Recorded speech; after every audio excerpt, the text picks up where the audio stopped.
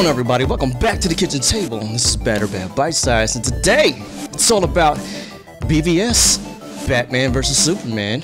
And to give the director, Moody, Zack Snyder. That's what director. has Zack done? Okay, so he's been known for a few movies, so I'll go all the way. It's actually, I can go real fast. Playground, Morrissey. Then he did Dawn of the Dead, which I like that movie. I like.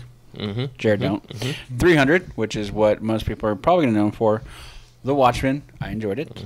Then he did Legend of the Guardians, the Owls of Gaul, which, yeah. Then Sucker Punch, which was not widely accepted by people, but I enjoyed it. It was different. And then Man of Steel, and then he did some Superman 75, which is a TV thing, so I'm assuming some celebratory thing for Superman. Okay. And this one, Batman versus Superman, Dawn of Justice. All right, Jared, run down the cast. On the cast, we're gonna do Ben Affleck plays Bruce Wayne slash Batman. Affleck.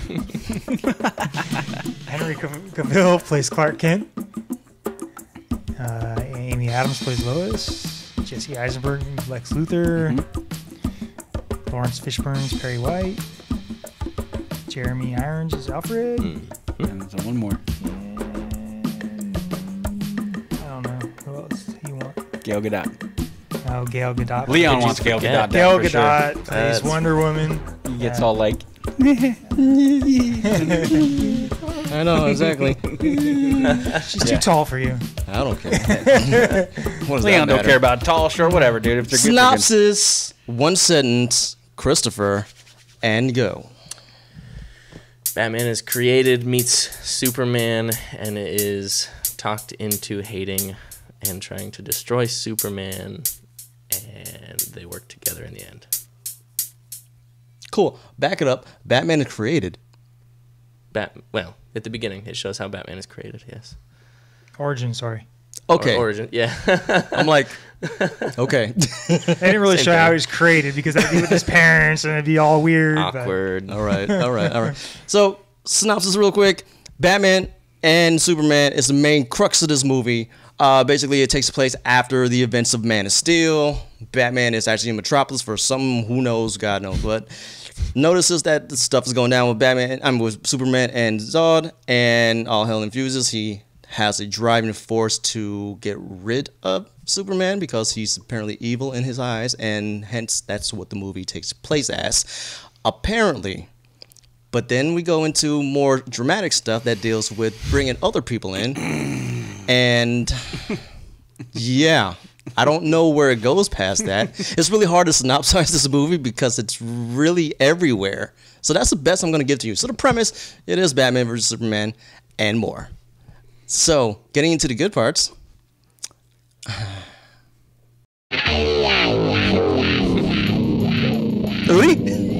knew you were going to do that. I'll give you my pluses.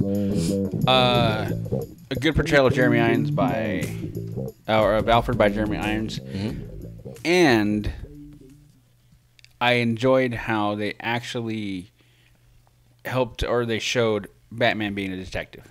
I liked that, and I liked the bat suit. I did like that bat suit. I liked that bat suit. That bat suit was pretty badass.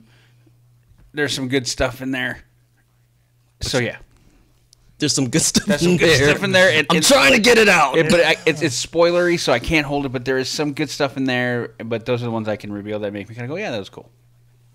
That's my pluses without going spoilery. Jared. My good stuff is going to be Batman, like the action of the movie. Like I really like Batman when he's doing the fighting and using his gadgets and jumping around the rooms and going through the holes and being all sly and crafty. It was pretty good. So I would have to say the action was pretty good. Action, okay. Yeah. Chris? The detective Batman's, or the detective gadget style Batman. The Arkham Batman? The Arkham Batman. You gotta go with your own, dude. Don't steal mine. What else is there? Stole mine. What else are they they? still jacked it? Yeah, he kind of stole his too. Yeah, come on with something else. There isn't anything else. You didn't like Superman? You didn't like nothing? The fight scenes were cool, but he already said that. So That's about it. No, that's all I had. We're really pulling teeth here. Wow. I'm surprised. Okay. 2.5 hours long.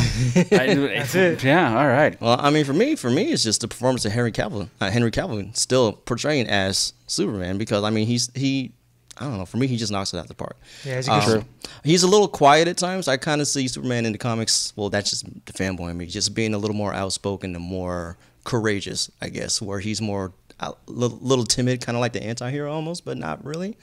He's not in your face. Yeah, he's not in your face like that. He's not like, I stand for justice and this is what needs to happen. You know, he's just more like, I'm a good guy. I'm here. Just call me.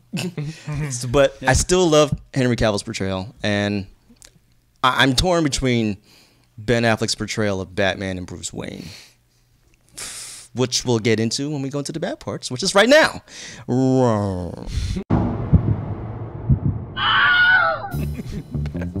Bad point number one. I see what you did there. Yeah, I see what you did there. Bad point one. Ben Affleck's portrayal of Batman is too hardcore Henry for me. See what I did there? Just a little angrier with no contextual reason. But his Bruce Wayne was cool. Odie. All right, so my negatives is the massive negative that pulled me out of it and had me wanting to scream at the screen. Lex Luthor. Horrible. Jesse Eisenberg's portrayal of Lex Luthor. Now, while he did a good job at acting, my issue is how they're portraying this Lex Luthor character. Probably, and I said it in the podcast, this is probably, in my opinion, the worst portrayal of a Lex Luthor character in all Superman movies and shows. The worst. Yeah. Yep. So not that he acted poorly, but how it was written, what they did with the character, horrible. Hated it with a burning red passion like Superman's eyes when he got man. So anyway, hated it. Jared. I'm going to do the right thing here. I'm going to let Chris go next. So I don't take away his stuff. Here we go. See, he just doesn't want you to steal his stuff. See? No. If I take it away, then he doesn't know what to say. So now he gets a chance to say it. He's being Superman. I'm just I got more than one. I got more than one here. He's like, don't worry about it. Like, Jared's got a few. Yeah. All right. I didn't like the amount, like the introduction of all the other characters when they weren't necessarily needed at this point. They just tried to shove way too much into one film. Mm-hmm. This one film. That's a good one. Yeah, that's fair. I agree with you. Yeah. Not stolen. Uh-oh. Not stolen. No. He didn't steal it. Let's make that clear. Okay. I got a couple more. But okay. Let's go. Here. The one I'm going to talk about is just the story. Like, it's all over the place. Mm-hmm. I was confused the whole movie. Mm-hmm. So all I knew that I don't even know what I knew.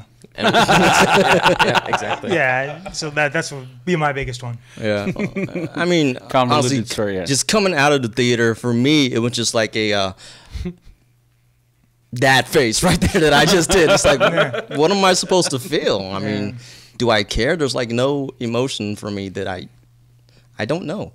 Yeah. I feel like I need to watch it like 3 more times just to understand. Well, see, and like I said, it's like the goods. Then you get the negatives, and it just kind of goes, and they just kind of even out, and so it makes it like this about emotionally how you feel about it. I mean, initially about the story, it's kind of like either I need more information about the story, or take away some of the information from the story. Take away, exactly. They should have taken away. Just keep it simple, keep it thematic, and don't try to cram so much stuff into it that it starts getting so overly complex that you don't know which direction you're supposed to feel. I mean, as an audience member, I mean, you want me to feel something, right? Mm-hmm. I don't feel anything. Nope. So, I mean, to wrap it all up, is this a meh or is it do it? Again, there's that face again. Can't even make it up. Go, I can't. Okay, so I'm going to say there's enough in this to make it a do it, but barely. It's not full on meh because there's some really good stuff. So I'm going to say do it. Jared? My turn? Yeah. I say do it. Okay. It's a good enough movie. It's a lot of action in it. Just don't worry about the story too much. Just enjoy the... Ignore that. Enjoy it. Enjoy the cinematics. There you go. Chris? I know enough people that would enjoy it. What does that mean? What does that mean? What does that mean? I would say it's worth seeing. I wouldn't necessarily say opening night.